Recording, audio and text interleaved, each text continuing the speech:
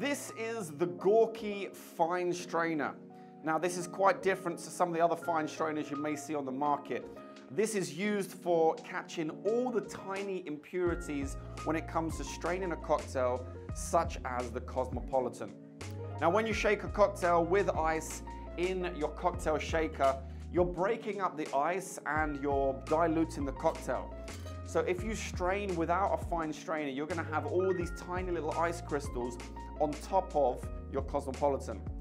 So this Gorky fine strainer will catch all those tiny little ice crystals.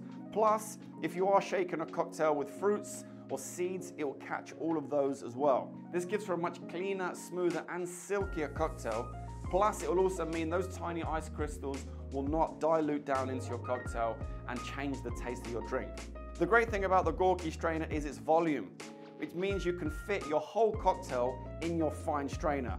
So once the cocktail is poured, you can then focus on ensuring that it gets strained through properly into your cocktail glass. It also has a very, very fine strain, which means it's going to catch all of those tiny little impurities that you may have inside your cocktail shaker that you don't want inside your cocktail. I think you'll also agree it looks great behind your bar.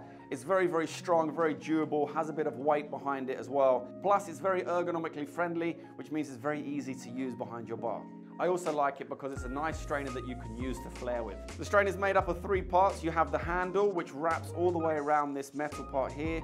You have the main metal section, and you have the mesh.